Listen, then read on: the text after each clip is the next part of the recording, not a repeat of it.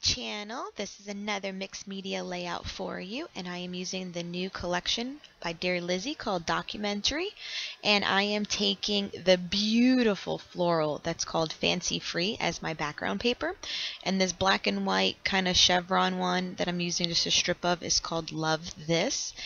And thankfully I bought 2 pages of the Fancy Free floral because the back side of it is this beautiful like teal water color wash of color that I absolutely loved as well. So I'm trying to tone down the dynamic background and not make it too overwhelming, and that's why I'm using the background paper as well, which is a water wash, and breaking it up with this like strip of black and white stripe.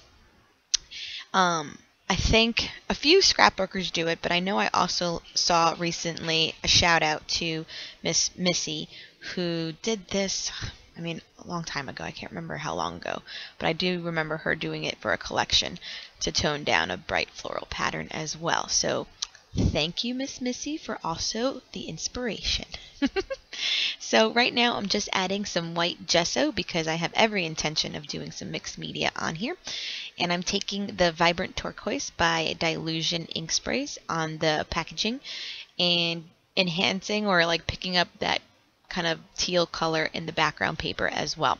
So I'm doing quite a lot of a lot of it, but I also wanted to pick up some of this like magenta red color that's in it. So I'm using my reliable but inexpensive watercolor set from Michaels and using a very small round paintbrush to add some of this red purple color that's also in the florals. And I'm doing just a light wash. Again, we're just trying to make the background just a little bit less intense than it once was in order not to complicate the layout.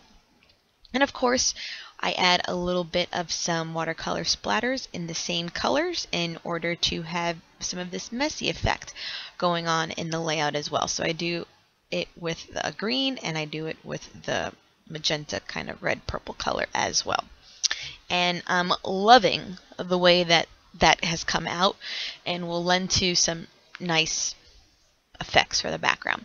Now you've seen me haul these. These are my infamous, what do they call it? Daler and Rowney liquid acrylics. And I'm using this kind of citron color. I almost call it like apple green. It's shimmer acrylic paint that's very liquidy. And it's called Genesis Green. And I'm adding just paint splatter with this because again, I just want to bring out the colors that are in that beautiful floral into it as well. Now I did it off camera, but you can already see that I have used the Maggie Holmes dies from Confetti that make the flowers, and I used the 6x6 paper pad in order to make the flowers with my Cuttlebug. And actually what I'm layering behind my photo are the 6x6 scraps from doing all the flowers. And I did the centers though with glitter paper of gold. So they're really kind of fancy. And I'm just I just did 3 of them. I probably could have done one more, but I like the odd number of 3 or 5 and stuff. And I am using the phrase thickers from the Dear Lizzie collection as well that go with this collection. And I am adhering everything down right here. And I do use, what do I use? Scotch 1-second glue, or what is this called? Quick dry adhesive to put together the flowers. And like I said, all the pattern papers used were from the 6x6 paper pad. I do mat the picture on some vellum before I put it down, and then I'm just getting the placement overall. I do have the ephemera pack, which you'll see me, that's all the pieces that you see me kind of toying with right now, to get like another cluster in that bottom right hand side, but also making sure that I pay close attention to these florals because they are just gorgeous. That Maggie Holmes die is just so fun. It's the first time me playing with them, believe it or not. I hauled it maybe a month ago, but I have not used them. That's a problem. And I also, the die come with some like 4 different leaf or foliage, so I'm adding those too.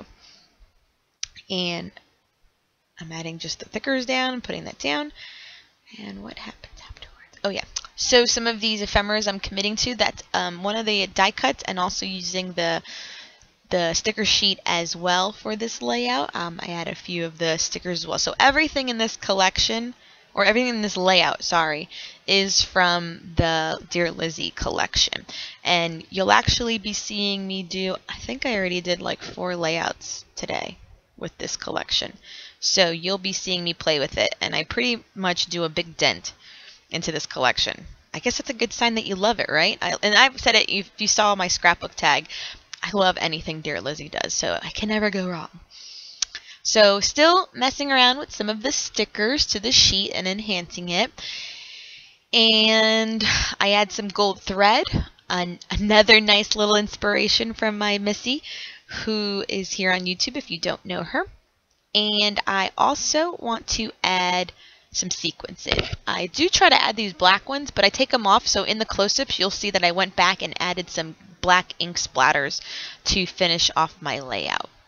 And you'll be seeing my close-ups. So thank you so much once again for watching my process videos. Please subscribe if you have not done so, and you can see some of the black splatters now on that layout. Thank you, and until next time, have a good day everyone. Bye!